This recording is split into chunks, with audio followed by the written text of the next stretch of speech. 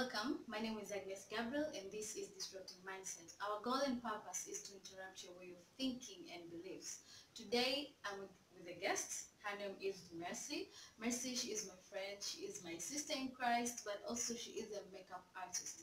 The look you see me with right now, I did that. yeah, it's her hand. So today's topic is why your relationship with God matters. Why is it important for you to have a deep, intimate relationship with God? So me and Mercy today, we are going to discuss about that and give you hints as to why and how can you repair it if you feel like in some way you are very far from his presence, but also what can you do, like in your daily routine, what can you do in order to make sure your relationship with God, our creator, is improved and it's continue to be fruitful.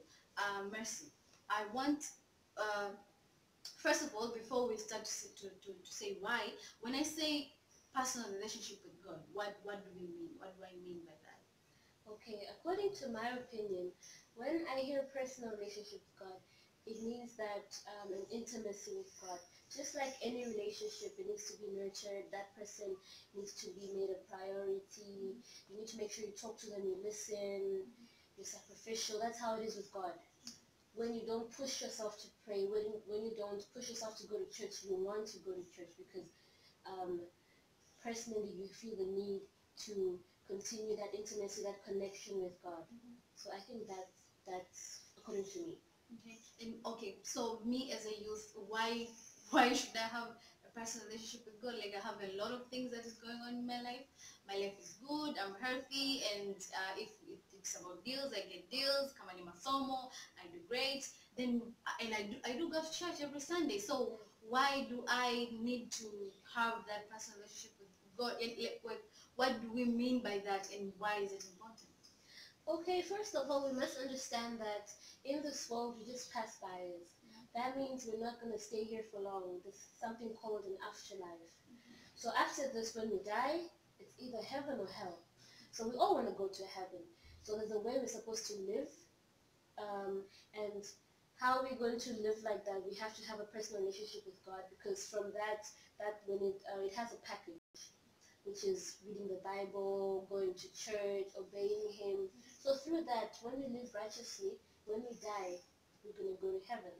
So I think basically we should understand that we're just here temporarily. Even if we're healthy, it's not going to stay for long. Anything can happen. We're alive today, who knows tomorrow? And why do you think youth, we tend to forget that? Like we get carried away with all of other stuff we are putting our attention into. And why do you think we forget about that? We forget about that part, a spiritual part. We care about our health sometimes, we care about mental health, we care about our studies, but why that part, spiritual part in particular? Why do we forget about that part? Normally I can say our environment. Like for me, there's a time, yes, I backslid, and it's basically because of the people around me, my friends. All we used to do is go clubbing and do this and do that. And we're like, okay, I can do all these things and I'm still alive. So I was like, why do I need God? Like life is good. But then I think that's basically for me, that was like the most influence that I got, that caused me to forget about God. Basically was my environment, people who were around me, my friends, because I grew up in a godly family, so I can't really blame my family, but it's just the environment I put myself in.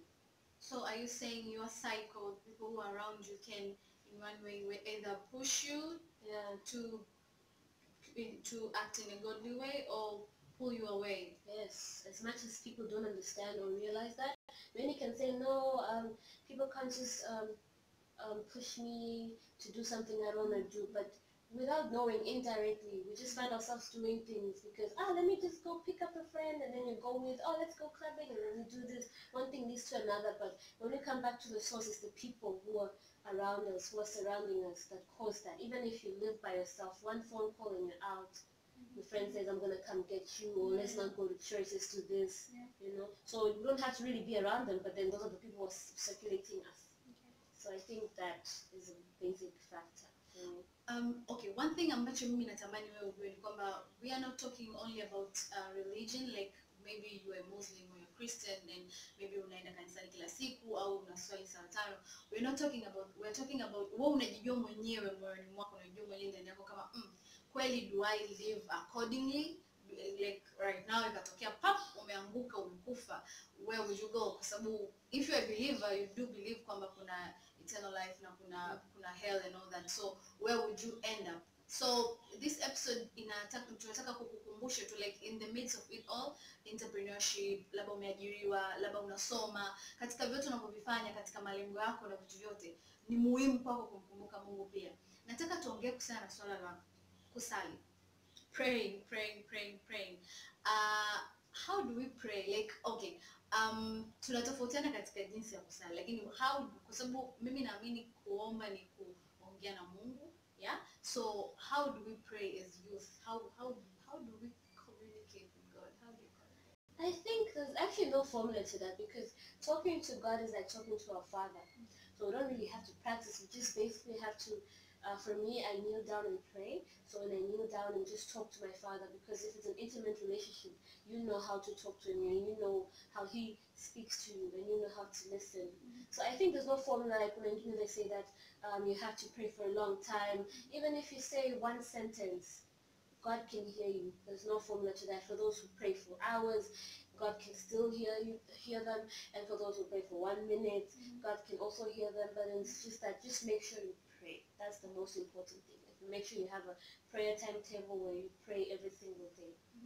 Okay, so in the process of restoring your relationship with God, what spiritual habits can you do, but in your daily routine, but also you can share with other people, like you need to do, because I believe in the process of repairing your relationship with God, it's not just a one-time thing, it's a continuous thing. You need to talk to him every day. So what do you do? First of all, I set a timetable where there's a time I pray. Apart from in the morning, at night when I go to sleep, in between I find a nice time to pray, where it's quiet and peacefully. And also, I read the Bible every single day. I have to make sure. So for some people who are lazy to read the Bible, I've been so lazy. So there's this app called YouVersion for the Christians, where every single day they give you scriptures. You can choose a Bible plan and give you scriptures, and they remind you. They give you a daily word for every day. So I use that.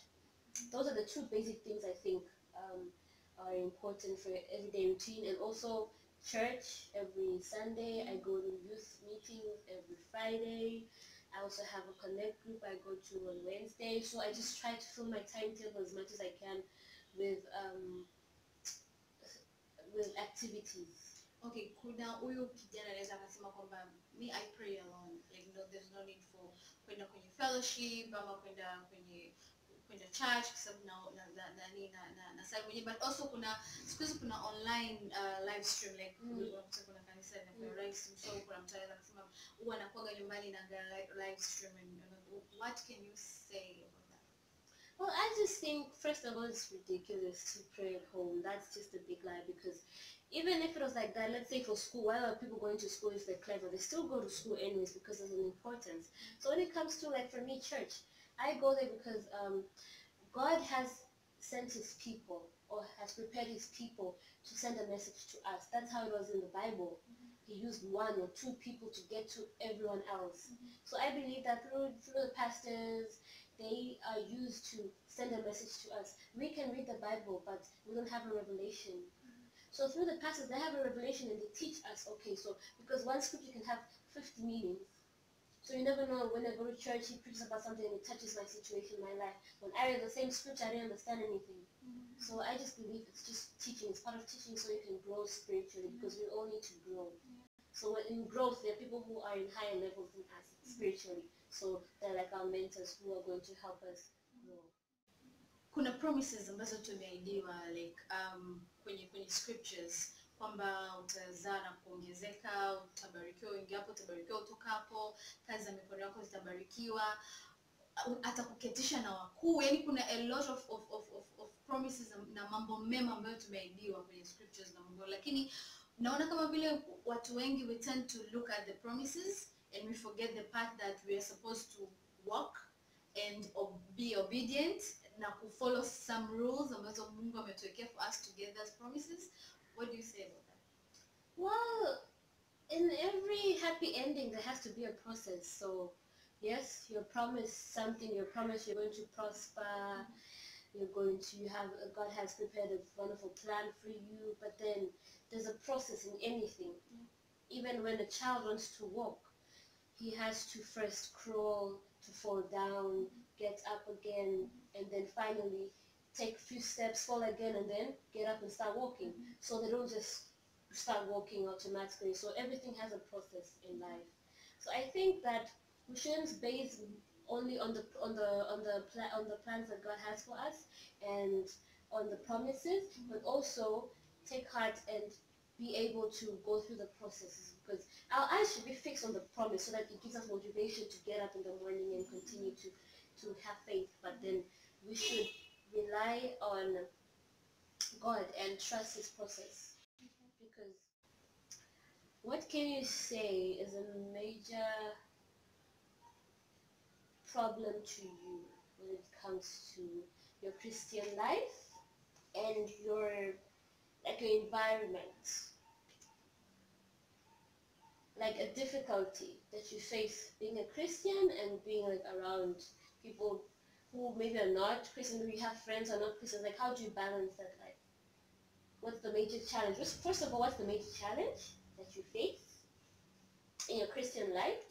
And then how do you balance your life? Okay, I hate when people judge other people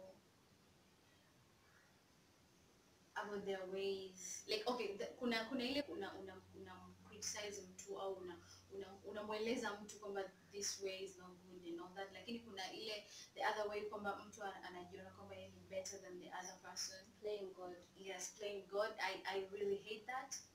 That is my biggest challenge. Like, nikienda sehemu alafu nikakuta I mean, I love Bible kabisa, and a place I used to worship, yani atujekewe hiyo misingi sana ya kusoma Biblia.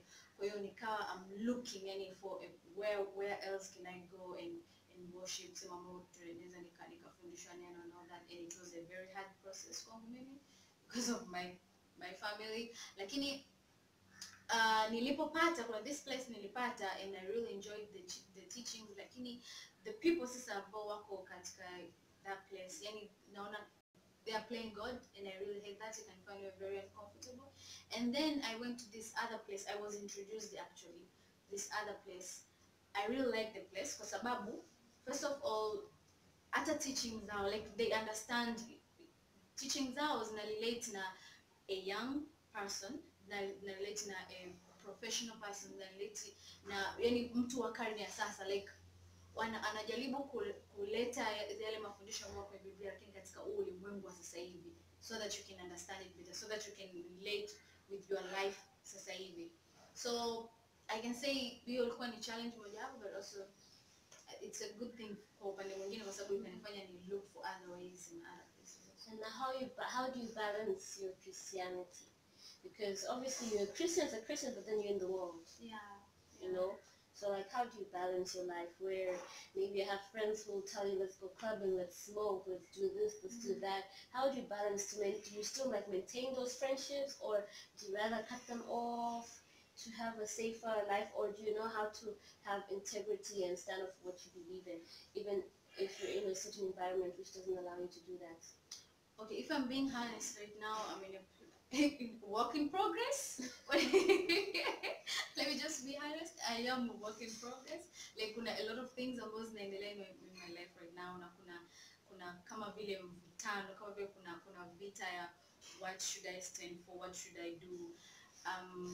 Lakini pia naweza nikasema that's why nimeleta hii topic kwa sababu even myself kuna muda kabisa nikajiona kwamba my relationship with God haiko poa, yes. Lakini kuna hiki kitu kwamba kuna a certain limit ambayo ninayo, yani kuna those kind of friends ambao yani wako nje ya mstari, yani kuna okay, we all sin, lakini kuna wale wengine ambao unaona kabisa yani huyu ni ananivuta kabisa mbali na mimi, yani hachangii kwa aina yoyote ile kufanya my spiritual life iwe better. So those kind of people I'm trying like really hard to set them apart. And also right now I bring more people who are working in a godly way in my cycle, yeah, and najaribu figure out myself kwa sababu kuna hili neno niliambiwa na rafiki yangu mmoja. Let me just say his name, anaitwa Baraka, nasoma naye Udom. Ananiambia kwamba Agnes, kazi unaoifanya ni kazi ambayo unagusa mioyo ya watu wengi sana, na ni kazi ambayo ukitoa neno inaweza kubadilisha maisha ya mtu. Hilo ni jukumu kubwa sana. Yaani mtu ambaye unaweza kusimama sema kuongea kitu kitu katika kutoa kinaenda kubadilisha maisha ya mtu. So kwa aina yote, whether you know this or you don't know, aliniambia whether you know this or you don't know, shetani ama kuna nguvu ambayo itapigana na wewe katika hiyo unachofanya. So you need to stand up. You need to stand up. Na wewe ukisimama unasimama kwa ajili ya watu wengi zaidi. Na one thing you should inawezekana sasa hivi you are young and you think like no, I'm not going to kitu ama ni superstition. No, like seriously kuna nguvu ambazo zina work against you. And whether you believe it or not, haimaanishi kwamba hizo nguvu hazipo. So you kama ukiwa in a walk like this, na hata walk yenyewe nyingine ulikuwepo kwa sababu kwa namna moja au nyingine unagusa maisha ya mtu mwingine, stand up for yourself. Mkabidhi Mungu kile ambacho uko nacho, mkabidhi Mungu yale malengo yako, mkabidhi Mungu zile ndoto zako, mkabidhi Mungu kazi zako, kwa sababu kupitia iko unachokifanya kuna mtu maisha yake yanaenda kuguswa, kuna mtu anaenda kubadilika kwa kujua ama kwa kutokujua. Kwa hiyo sasa hivi like I said niko work in progress, so that's what I'm trying to do right now. Okay. And a certain topic when it comes to relationships, normally Christians tend to like not want to do it the way God wants. You know, we face a challenge because we know our values, we know what we should stand for, but then sometimes people come, because the devil doesn't have to come as a devil. The devil can come through as a person, you know. So even the people who come around and want to date you, you find yourself accepting someone, and then your spiritual life has gone down. You start drinking, you start going to the club and doing all type of sins because of the person. So like, I know you've been through that. We've all been through. I've been through that, where you've been in wrong relationships and you know it's wrong because it's not godly. The person does not believe in the same God, does not want to go to church, it doesn't want to have a personal relationship with God as an individual, you know. So how do you advise other people kutokana na pia wewe vitu ambavyo unavifanya? Unajua sometimes ni ngumu because you have to understand that okay, this person is bad for me, I have to cut them off. Hata people ambao wanakuja kwa njia hiyo lazima you cut them off mapema, kuondoa ile kitu kupenda kwanza, and then you get hurt, or you try to just maintain a relationship because it's been going on for long. So how do you advise people when it comes to godly relationships or dating, and then you're a Christian or a God-fearing person?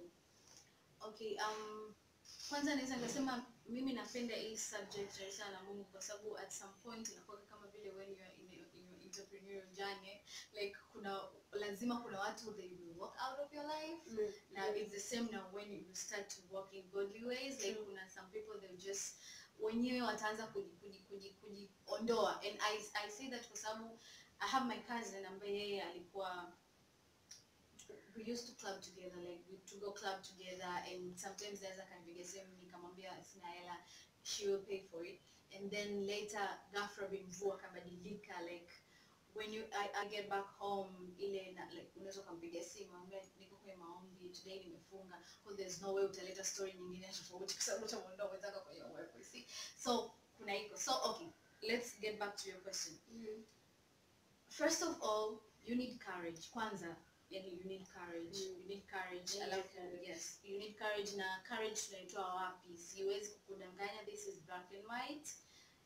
If you're a Christian, by surrounding yourself na your fellow Christian, na sio tu Christian ni waliosimama, lakini also kwa kujijaza mwenyewe neno. I like this kwa sababu kuna friend of mine aliniambia read Bible each and every day, sio kuielewa, lakini as long as imeingia kichwani kwako, because siku mbele ya safari Roho Mtakatifu anaweza akakufundisha utumie wapi wa mstari and all that, kwa sababu it is not easy and it will never be easy. Lakini kingawa tutokio kujua kwamba hapa ni kuna vitu vile ambavyo vinafanya kazi, your mind and your heart. Okay, so you need to inabidi choose, kwa sababu ukishaongelea dating, unaongelea relationship, tayari unaongelea masuala ya emotions. Yes. And kuweza win over, you need also to win your emotion first, like control your emotion. And for you to control your emotion, you need to set values. Like, these are my values. If it's outside this, then this is not for me. Yeah. Now get back to the point. So now you know your values, and if it is already outside your values, so where will you get the courage for you to act on it? Because up on the question inapokuja. Now sometimes the devil can use your closest friend. Yeah, that's A true. very closest friend. It's normal, it's normal, it's normal. Na also anatumia hiyo njia kufanya kitu ionekane ni cha kawaida, lakini ndio kinachokuangusha zaidi. So kwa mtu yote ambaye ni Christian right now na anafikiria kudate and all that, you need to set values. Unatakiwa kujijaza neno la Mungu, lakini pia you need to learn how to control your emotion ili uweze kupata courage ya kusema no when you want to say no, and yes when you want to say yes. Yeah, and also don't be afraid to be called names, because normally people think that just because you're saved and you're God-fearing that you're supposed to be perfect. We are human beings, we make mistakes also. So we also repent. So someone wants to make you feel like, you're already sinning, you already sinned. Yeah, I did that, I repent, and I really want to grow. So those people who are trying to lay you back, you really need to just say no and cut them off. You know, we just need to practice the power of saying no. No explanations, no nothing, just no. I don't want that life anymore, and if you cannot cope with my life and my values, I don't want you. I just believe that God has prepared a person specially for you, just like how he made Eve through Adam, purposely for him. So there's someone who's made for you, you know. So I think we just should not settle. We're just quick to settle because, okay, about age. Don't care about age, because God does not work like that. He doesn't have age, doesn't have he works with seasons. If it's your time, it's your time. Just because your friend is getting married, you also want to get married and just settle for the next guy. No. But also I want to add something. Unajua kuna maisha ambayo tunaishi sasa hivi, au kuna maisha ambayo ulikuwa unaishi mwanzo ambayo labda they are not in a godly way, and right now you want to change. Kwa sababu kwa mfano kama mimi, like, let me tell you this, I spent the last 1 year without going to church. Like, kama nimeenda kanisani ilikuwa ni mara 2 au mara 3, and that is why kuna muda nilisema kabisa najiona kabisa niko mbali na Mungu, and I had my reason, like kuna vitu ambavyo vilikuwa vinaenda kwa maisha yangu. So right now when I stand up and I say naanza kwenda kanisani, naanza kufuatilia mafundisho ya Mungu, naanza ku walk in a godly way, kuna some people ambao I used to hang out with them, wataniona nimebadilika. Wataona bora uko hivi wakati you used to be like that. Do not let those people make you feel shameful, and make you feel shameful, like hivyo uanze kujiona kama vile umepotea, na kwa kweli nimepotea basi ndio kupotea. It's a process. You can start right now, na unaweza ukajifunza na ukaendelea ku walk in a very righteous way. Yani binadamu tuna tabia ile ya kumfanya mtu ameshakosea, then tunaanza kumfanya kama vile aendelee sasa kukosea moja kwa moja, yani hivyo. Na wewe unapotaka kubadilika kuwa mtu mpya, ndio maneno yanazidi kabisa zaidi. Yani unakuta mtu kabisa ana bring your past, yani hapa kwenye sura yako. So kwa mtu yote ambaye, I don't know this is for who, but if you're going through that process right now, do not quit, do not give up. Like, focus on where you want to go. And that's why we have grace, you know. At our church, the pastor once said that grace is a safety net. It's not a resting place. A safety net is just in case you fall, I got you. But it's not a place you should rest. Okay, just because I sin now, I should rest because I'm going to keep on sinning because God will forgive me. And no, I think we should realize that. That's why when we fall, God catches us, give us another chance, and we carry on. So we should not misuse that and continue sinning. I think that we should just be appreciative of God's grace, because there's so many people who want to repent, but then they don't have a chance, and they die, they get sick, and now they realize that, okay, I should have died, and it's too late. So we shouldn't reach that point where the only choice is to repent, where we still can speak, we still have our 2 hands, our two feet, and we still have a heart beating. Let's just remember God, continue to maintain a relationship. If it means cutting them off, you know, I think automatically it's not that we let them go. I think once we just committed to God, automatically they just start leaving. Yes. Because we never have the strength to just leave them. You just find them going away from us, and we realize while we're alone, then we realize that it's actually God who is taking them away and replacing them with new people who are going to help you, who are going to go to church with you, who are going to attend fellowship with you. So I think everything happens for a reason. Yes. And I think staying on the safe side, staying in God's side is better, because there are times when you feel alone, when you feel like you cannot do it anymore, but then you read one scripture and then you're good. You wake up and then you can conquer the day. Yes, that's you know? very true. So And also, I want to add something. Do not ever feel that you are young, or you are very young for you to start walking in a godly way. Kabisa. Kwa sababu kuna some people anajiona kama bado mdogo and all that. Ilikuwa last week nilikuwa naomba na mamangu, and she was praying like akaanza kuombea elimu ya watu wote. Like nikisema wote yani alikuwa anaombea watoto wote kuanzia nursery mpaka chuo kikuu. And I started questioning myself like, okay, what if hapa nilipofika nimefika kwa ajili ya maombi ya mama fulani sehemu fulani ambayo, au hata kama sio mama ni mtu mwingine ambaye simjui hanijui, lakini kuna siku alisimama na kuomba labda kwa ajili ya watoto wa kike hapa Tanzania and all that. Kwa hiyo nataka kusema kwamba usijione kwamba uko ni kijana zaidi, kwa sababu iko siku utakuwa parent. Lakini sio tu parent, kadri unavyozidi kukua wazazi wako wanazidi kuzeeka. Kuna muda walikuwa wanakuombea, it's time for you to pray for them. Like you need to go kabisa, upige magoti muombe Mungu, asante kwa hapa nilipofika. Kama umebarikiwa wazazi wako wako hai mpaka sasa hivi, umuombe aendelee kuwafanya wako hai, waone matunda yake. Ni vile utakavyofanya pale kitu utakacho achieve, wakue waendelee kuyaona, yani wakae wayaone. Kama ni wadogo zako kama nini, you need to start praying for that right now. Lakini also kwa my fellow sisters, like seriously, you need to start to pray for your womb right now. Uzao wako, kizazi chako, kuna a lot of things ambazo zinaendelea katika maisha sasa hivi. Tunaona vizazi jinsi vinavyoenda, kuna mambo ya ajabu. So you need to start, yani usiseme kwamba nikiingia kwenye familia au nikishaolewa. You need to start praying for your womb, for your generation right now. I think, do you have anything else to add, or we should wrap this up?